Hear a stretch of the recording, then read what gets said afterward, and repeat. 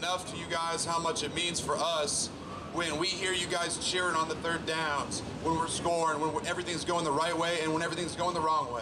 On behalf of the team, like I said, we can't thank you guys enough. We're excited for our homecoming this weekend. We're going to get another win, and we're going to be shooting for that bowling game, huh? Thank you, guys. Let me brag on these guys a little bit. They're 3-1 at home.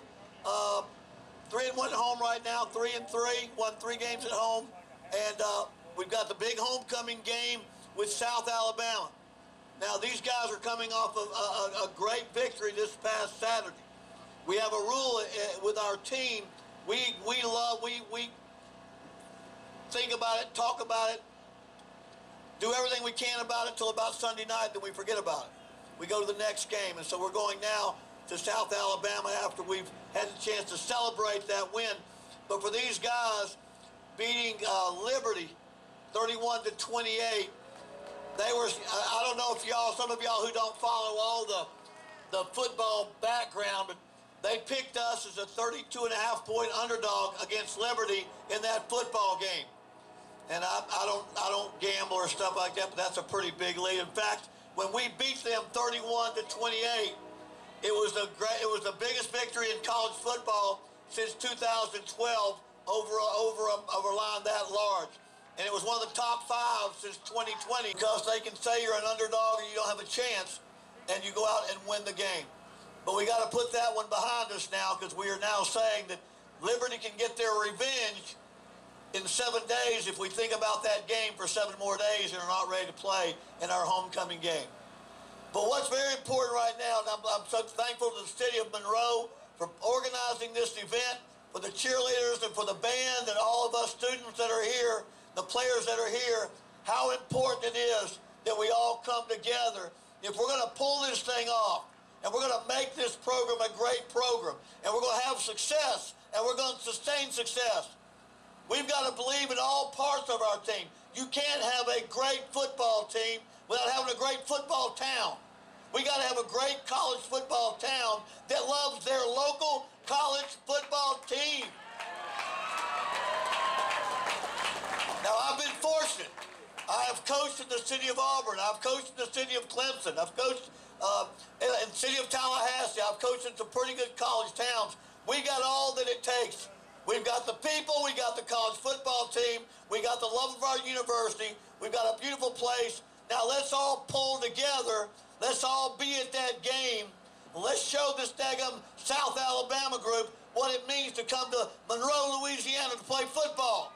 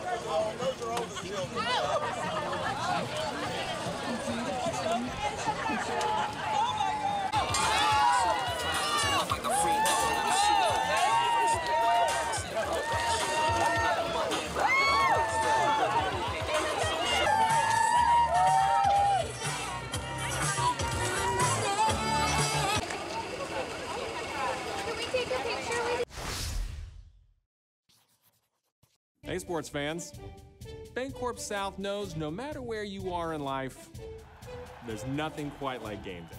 That's why we're committed to making your experience a little bit better.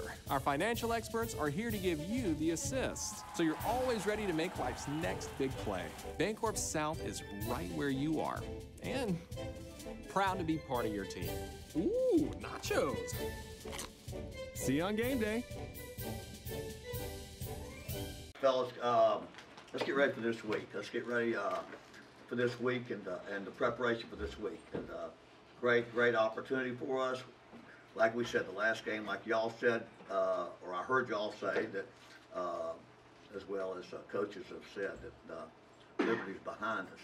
And the only thing it can do from now forward is probably to hurt us, is to get us this, because then people continue. I've had to do press conferences all the way up till today, and I'll have to know tomorrow, and all they're going to want to talk about is Liberty. I have to do that.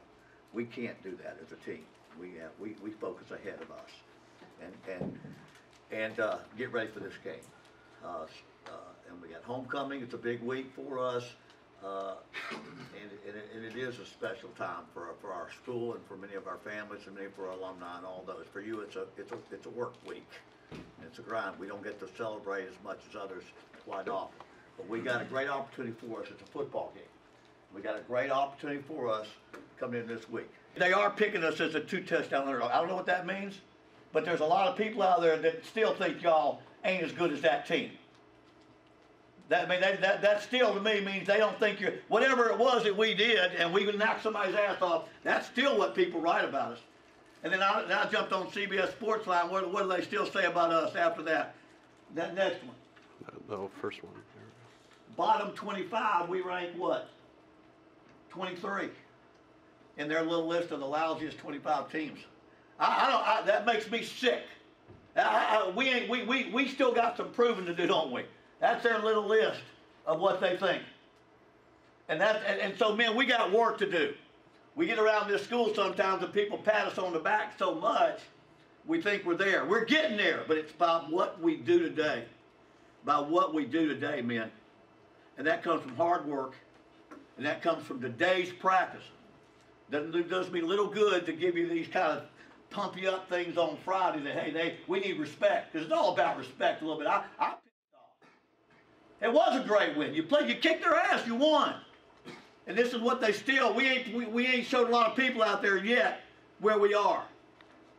And we got some proving to do. We got some proving to do. You created an expectation, man, that I hope you understand that's what you want. You want people that say, that's our team. You want people to say, hey, you guys got this one. You guys can beat anybody. Well, shoot, I'm getting my December ready to save it for the bowl game. That's what you want them to think. And y'all created that, man. But we ain't even close, as you know, to where we need to be for things like that for us. All we are is we are grinding, and we take an opportunity. We had a great win that puts you in this position today to make this one even more important. And so all those accolades and all those things are nice. And buddy, if you're going to be successful, let's do. You learn how to handle it.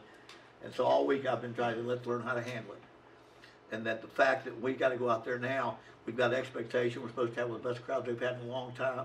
Homecoming game with people here, and this is kind of your big news.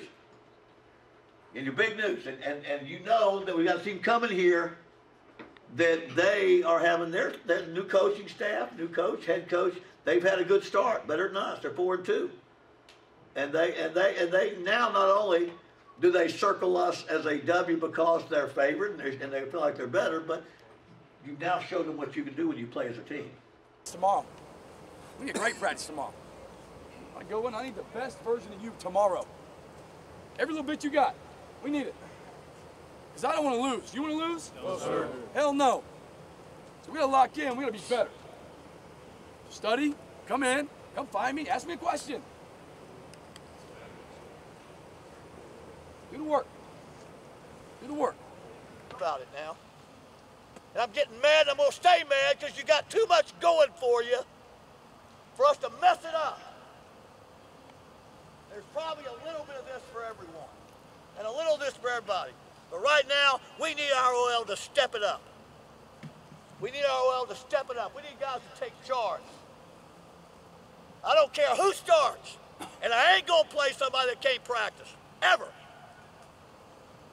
For 25 years, Catherine and I have had the privilege of representing clients that work and live in a place we call home. We are proud to be your local injury attorneys, providing our clients with compassion and experience. So if you've been injured in an accident, you need someone fighting locally for you. We fight to get you paid for your injuries, pain, and suffering. Insurance companies fight hard to protect their bottom line, so you need someone right next door fighting even harder for you. Don't call an out-of-town attorney. Call Creed and Creed today. 387-5800. Andrew Henry in the backfield with Rogers. It's Henry on the carry, puts a little move on, has the first down across that line to gain at the 35. That under offensive coordinator Rich Rodriguez. Fake on the toss. Rogers escapes one man. He's got the first down across midfield and tracked down in South Alabama territory. Warhawks quickly back to the line. Rogers goes right. Pulled in by Boogie Knight. That's a 30 and down to the 27-yard line. What a play. He is a number 1 on the SC top 10 a week ago. Rogers gives to Henry. He's got the first down. He's got more. Andrew Henry, touchdown ULM. Warhawks score on the opening possession of the game.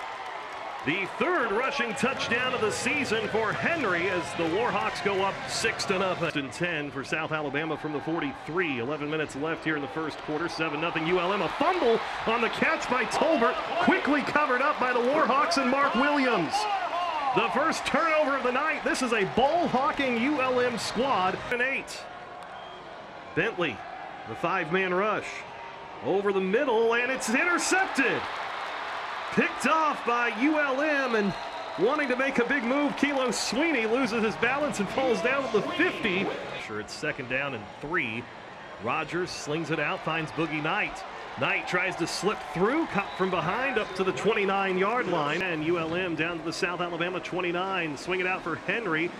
Paused for a moment, now cuts it back. Henry at the 20. Gets another block, then runs out of room down to the 12-yard line. South Alabama shows blitz. They'll bring pressure. Rogers over the middle. He's got his man. Touchdown ULM. It's Jared Sparks with the touchdown. And ULM takes the lead again, 13-7. Long, 2nd and 15 for ULM. Rogers over the middle and making the catch right at the first down sticks is Jevin Frett. They'll give him an extra yard past the marker to the 48. Rogers fires, has a man. It's caught at the 35-yard line. And out of bounds, Will Derrick down to the 33. 16 more. 1st and 10 ULM. Yeah, this is when Rogers is dangerous. Roll out, feels comfortable, hits him right on the money right there. South Alabama with the blitz. They instead send Henry bounces, or rather this is Isaiah Phillips who bounces off the first man. Bounces off another tackle. Kaiser grabs him at the 24. It's just close to a first down. See, Lloyd is quickly covered up by Luter. The field goal, this one from 39 yards. And no problem there for Callum Sutherland. ULM back up by 7, 17-10. South Alabama brings the pressure. Rogers rolls, fires, and has the first down with Boogie Knight. Out to the 46. Gain of 16 and 6-yard line. Rogers with a play fake. Downfield, he's got Sparks. Jared Sparks muscles his way to the 34-yard line. 1st and 10. Timeouts. 2 receivers each way. Rogers looking to throw, a little shoulder fake, comes back to the edge, has Jackson, a first down, out of bounds to the 21. Receivers for Rogers. 4-man rush, it's Boogie Knight in the middle. Knight has a first down as he gets across the line to gain 1st and goal down to the 9, 14 seconds left. Got the kicker. Rogers looking to throw, goes over the middle, has a man, it's Boogie Knight, touchdown ULM. The first career receiving touchdown for Boogie Knight. And ULM takes a 6-point lead just shy of halftime, 23-17. Yeah, the workhorse on ULM's receiving squad finally gets himself one right here, wide open, beats the safety deep, touchdown. Woo! Hi folks, this is Reagan at Inks Firestone. Do we have some good deals for you? Brakes $25, tune-ups $49.95, CV axles $49.95, and front-end alignments for $69.95. So come to Inks Firestone for the best tire prices in town. Woo! 2 touchdowns out of the locker room to surge in front. Rogers will give it to Malik Jackson. Jackson's got some space, cuts back, tripped up, regains the balance, and brought down across the South Alabama 40 all the way down to the 37-yard line. One right for Rogers. ULM trying to answer. Henry Henry working his way through traffic down to the 29-yard line. 8 more. 2nd and 2 for the Warhawks. 2nd and 10 for ULM from the Jag 26. Rogers take off and run, trying to find some space. Brought down by Quentin Wilfon up to the 21. Rogers, play fake, goes downfield. It's pulled down by Fred Lloyd. Touchdown ULM. Lloyd comes down with the score, his first receiving touchdown of his career. And ULM an extra point away from tying it up, 31-30. And that was a good play. Once again, a little play action on him. Gets inside, makes a great grab right there. Touchdown. Rest on them that their linebackers are filling those gaps as fast as possible. 1st and 10, South Alabama. Avery, who has a career high tonight with 88 yards before that carry, and he will lose a couple. 1-5. Bentley gets him lined up for 3rd and 2. Bentley rolls, throws, it's caught, and then stopped. Those whistles came awfully from the 19. Rogers sets up, throws downfield as Will Derrick, who pulls it into the 50. Derrick in some space, gets a block. Derrick to the house. Touchdown, ULM. Will Derrick with an 81-yard touchdown pass from Chandler Rogers, and the Warhawks go back on top. Oh, he was scooting. He was scooting. Will Derrick pulls it in, and the night of firsts continue. It's Derrick's first career touchdown, following up Jared Sparks, Boogie Knight, and Fred Lloyd. Great ball, great catch over the shoulder right there. It's not an easy catch to grab, and then he just winds it. Bentley goes for the deep ball, looking for Tolbert again. Newton bats it away, incomplete, and brings up 2nd down. Bentley, the play fake, now steps up, meets Ty Shelby. And down he goes, another sack for the Warhawk defense. All the way back at the 16, it's a loss of 10.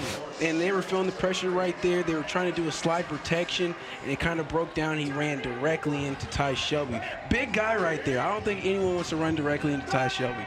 Ty Shelby by ULM's offensive line. 3rd down and 6. Rogers hits Jackson for a 1st down out to the 41. Zach Jackson moves the sticks. ULM. Rogers goes deep, and it's pulled in by Frett for a 1st down all the way down to the South Alabama 29.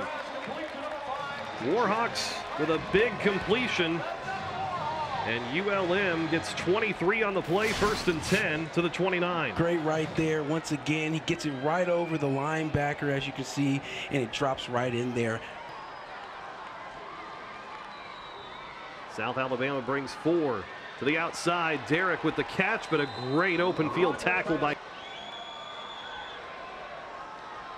Snap, the hold, the kick by Sutherland on its way, and right on through. The reigning Sun Belt Conference Special Teams Player of the Week does it again. He hits from 40, and the Warhawks take the lead to 2 possessions. 41-31 midway through the 4th. End of the 26. As we click under 3 minutes. Bentley, pressure up the middle, and down he goes. A huge sack for the Warhawk defense. Quay Drake gets free up the middle. And that's a drive killer right there. That's the last thing you need if you're South Alabama right now.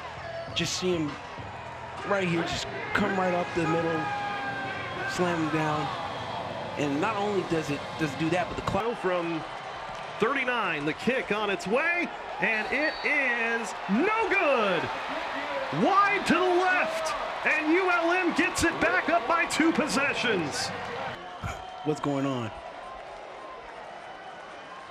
Looking to throw, Bentley steps up, pumps, goes over the middle, and it's intercepted by Nick Roberts for ULM, and he'll slide down. That will seal a Warhawk victory.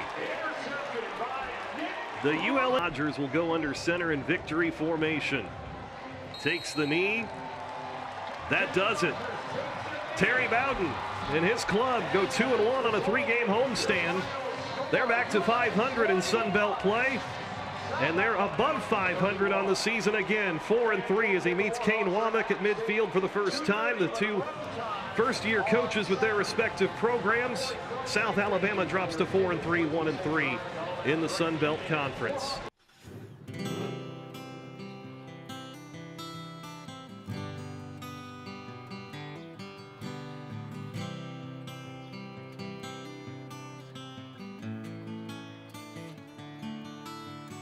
Hey Louisiana, do you want a great deal? Talk to Jim Taylor, we can make it real. Save big money on a car or truck. Friendly service, folks you can trust. We put good people behind the wheel. Jim Taylor Auto Group, making it real.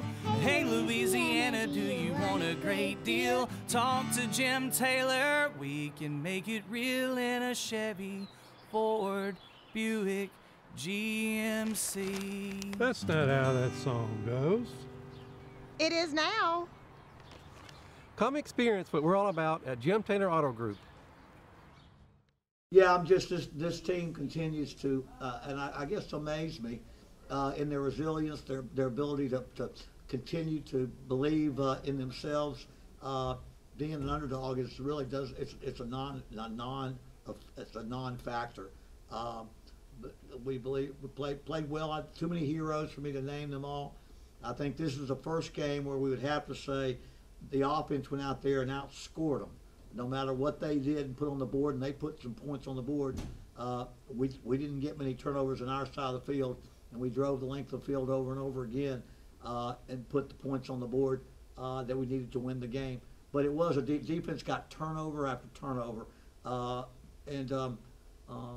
it was just a good team effort. Field goals, all those things we had to do. I would say that we were able to win every area of the game. The biggest thing is we have a lot of guys that are new to the offense. Receivers, 2 of our 4 receivers are new to the well. Everybody's new to Coach Rodriguez's offense. But some of our guys had spring football. But we have a quarterback that's new to the offense who came in July and joined our team. A lot of players.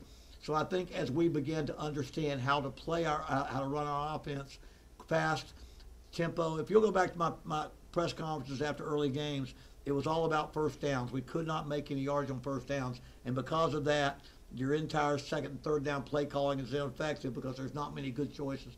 I think what's happened now is we begin to understand our offense more, and we're productive on first down, and that opens that up. And of course, Chandler Rogers, our quarterback, is beginning to understand what's required from this offense, and I think maybe we all kind of underestimated his throwing ability. We thought he could run and throw, but he's really listened and been very coachable, and he's become very good at I don't know what his throwing percentage was. I think it was really good today. 71%. 71%, and there were downfield throws. We had some huge downfield throws. We weren't just throwing a lot of bubble screens and hitches, and so it was a pretty impressive night. Receivers caught the ball very well, and then we sacked their quarterback at the end of the game. So I think offensively we're beginning to understand what the offense requires, and everybody has to do their part. We've kind of known that Will could make plays like that. He's starting to make more plays. He gives Boogie a rest, or he plays or Sparks a rest. We've got some good slot receivers. He's got deceptive speed. So when he catches the ball in full stride, that ball hit him in full stride, and so he's been catching a lot of speed outs and runs those he's got great hands, and so I was just great to see him make that play. You know, tonight was a very great night for us offensively. We started fast, we played well, we kept the tempo up on them. We knew that they haven't faced a lot of teams who play high tempo offense, and we knew that would be our edge against them. I believe that we started clicking and growing together as an offense at the second half against Liberty. And once that clicked, we understood what we needed to do. Because Rich Rod demands excellence, he wants perfection. He's very hard on us, and especially me as a quarterback, because I have to know everything. I have to know the checks. I have the responsibility of leading the offense. But at the same time, he ensures that what he calls, I am able to run at a high level, and he wants me to play with confidence, and I did that tonight. Definitely film study with Coach Rodriguez and on my own time, just that growth, maturing, and just recognizing coverages, knowing where to attack them. Also, just with reps, you just see things faster. Think the game slows down when you get more reps, and it's just the growth part of it and everything. It just all comes together. Well, at halftime, we stressed that we need to get the offense some momentum. They've been driving down, scoring every time. So as a defense, we thought, we need to get them on the field more, pull up the score more. So we stressed getting turnovers, getting off the ball, getting off the rock, trying to disrupt the quarterback as much as possible, and that's what we did. It's a blessing, and it's also phenomenal. What we went through last year, we battled through a lot of guys leaving, COVID, but this year we have a lot of things going for us. The win against Liberty really showed how much we improved from last year. That we're not the same team as the year before, and we just try to keep stacking days on top of days. Liberty was a great win, and then we try to get that out of our mind as quickly as possible. Guys patting us on the back, community really coming together, but at the end of the day, it's always the next guy right in front of us. And so this win against South Alabama is huge. Now we just got to focus on the next one. We're just going to enjoy today, but, time to focus on the next opponent. Hey, man. It's not a great win, but what you become is a team that refuses to lose. You're refusing.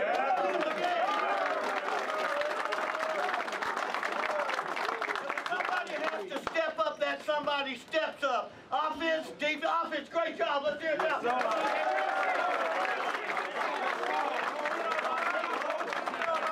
Defense, you just turn that ball, you just turn it over again and again. You don't get anybody if you do that.